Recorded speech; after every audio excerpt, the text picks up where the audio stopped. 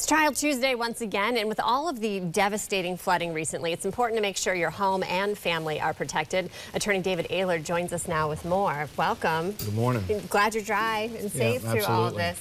Let's talk flood insurance. The big question through all of this, do you think the majority of people have it? A lot of people don't have it, unless their mortgage makes them have it. Essentially, it's part of the requirement, depending on what type of zone they live in. People don't get it because they don't feel like they need it, and they unfortunately may feel different about that now. Yeah, so, because of the rain, right, will these people be covered?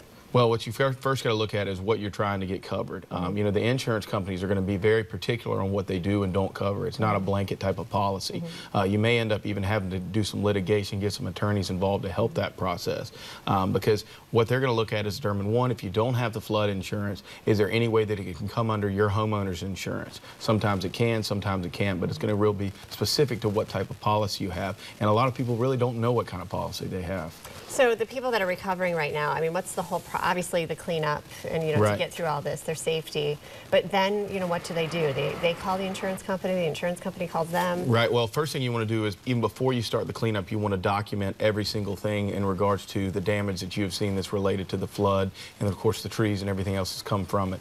Then after that, of course, once you've started the cleanup, yes, you want to get in touch with your insurance company, get your policy out, kind of know what you're looking at before you even call them, because again, their job is to cover what they have to cover. They're not going to go beyond that. They're not charitable organizations. That's for sure. And unfortunately, sometimes it ends up being to where there has to go all the way through some type of litigation to try to fight that. Another important thing is if you have something on your house, something that happened at your house that occurred from a neighbor's property. Obviously, we have a lot of trees that are down, and if those trees were in someone else's yard or in their property and it fell into your property line, that actual claim should go against their insurance, not yours.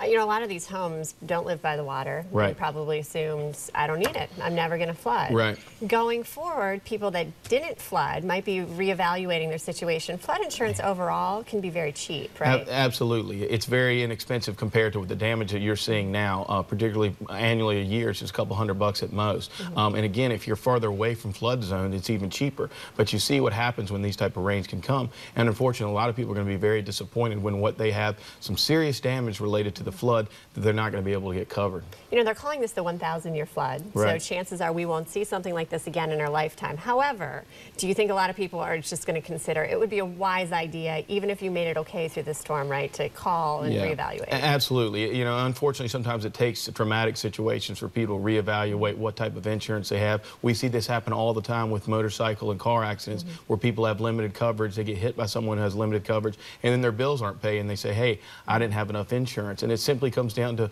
understandably, the price point of what you got to pay per month. But then when you look at now what can happen if you don't have it, it's definitely worth that extra bit of money. I have another question. We were just talking. We saw a car. There's video of a truck driving into flooded water. Did you see that? Right. He got washed away. He had to be rescued. Will his insurance company see that? Obviously he was dumb to drive right into that. Right. Can he file a claim and get money for that? Or are they going to say, like, look, you're stupid? Well, a lot of times, depending on what type of car insurance you have, whether or not they'll actually consider water damage. But they're absolutely, just like a car wreck where they ask you what happened, they're going to know exactly what happened. They're not just going to take your word for it that you went into the wrong street and hit a puddle. So they're going to try to deny some of those policies too. Okay, going forward, do you think we're going to see a lot of attorneys? You're going to get a lot of phone calls from all of this, and process going to take for recovery? I think you are going to see a lot of litigation end up happening on various levels, whether it be cars, homes, businesses, that sort of thing, because there's going to be this push and pull between the people that are trying to make the claims and, of course, the insurance companies.